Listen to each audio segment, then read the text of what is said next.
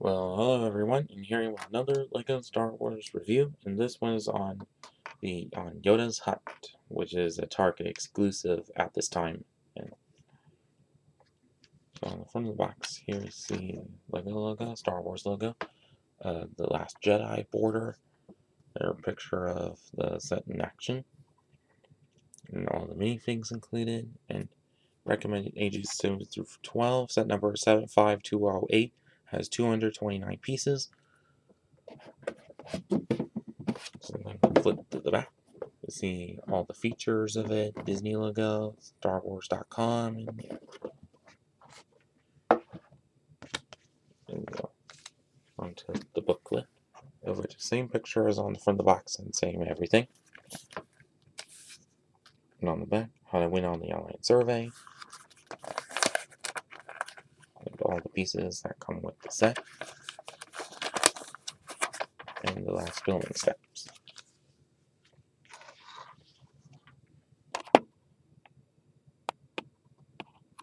And so now on to the minifigs included. This first off, Jedi Master Yoda. And as you can see, is some of the torso printing, which I don't think were on any other ones, like from last year's Yoda's Jedi Starfighter and the Spire Droid a couple years ago. So at least this is a good alternative to those sets. But like the head print or headpiece, just about the same as the other ones in here. And there is the back torso printing and the back printing in here. And next is Luke Skywalker.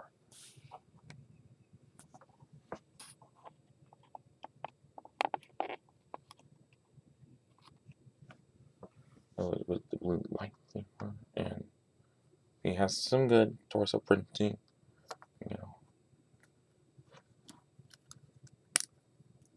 There's from the back with his back torso printing and double-sided face, which is from when he's using the Force and everything. And lastly is another unique print of R2-D2. See, it's quite the same as the other R2-D2 minifigs of the past, but just with the like muck splatters on both the torso print and head print, which of course is good, which gives some good diversity in the collections. There's this head printing all around. And you wonder what the back thing on Luke is for? To put Yoda on. But this, like, what, a little bit too high up for Yoda. I think should, like, lower it down or make another piece. But, you know, this set's a special edition. Don't want it to be, like, kind of newish, but, like, without any brand new kind of pieces and everything. But I think you can, like, figure, so you mockers can, like, figure out how to make it lower. Well, good luck.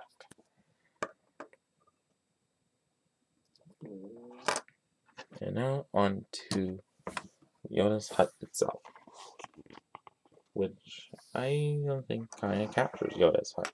Because if you look at it in The Empire Strikes Back, then you'd know.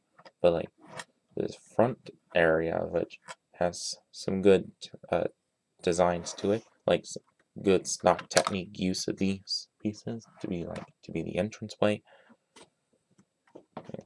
and then on some sides some good deep curving detailing, and also clips to put the like swampy leaves,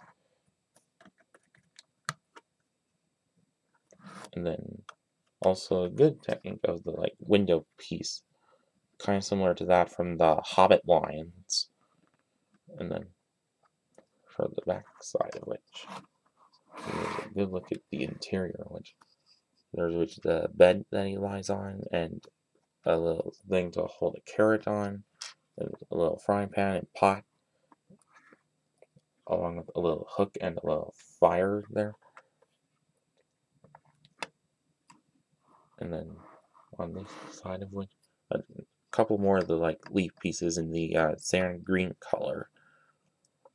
And then up above is a little tree.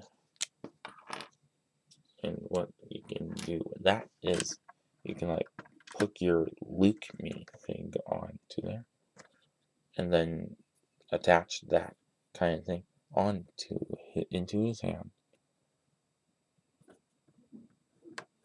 and then a little technical piece that you push on it, and it goes swinging off on it, of which is kind of a good feature of it. And what these two of which can like swivel out, and you can pull this wrap thing out, and then put that in that Technic piece in the front,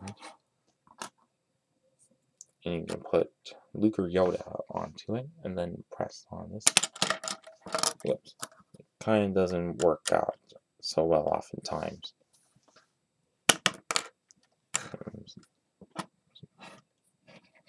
But also, it's like a little spot over here where you can also put Luke on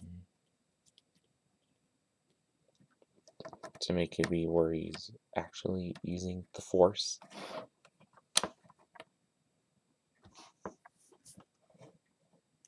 Which is why this crate is on one of the like clear stand pieces. Oops.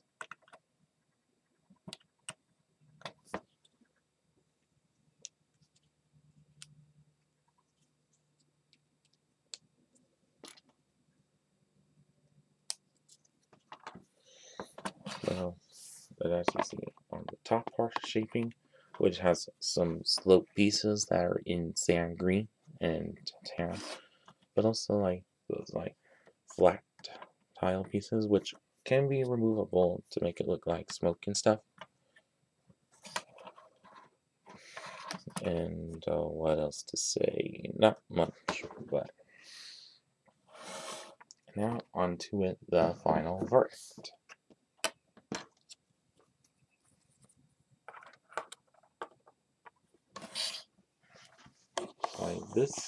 So I think this is a pretty good set, because haven't seen a Yoda's hut in quite some time, and has at least well up to dated and everything,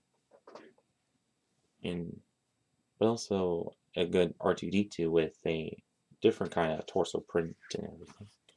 And if you find this at a local Target store, then go ahead and pick this up. And that's it with this video. Please like, comment, and subscribe, and thanks for watching.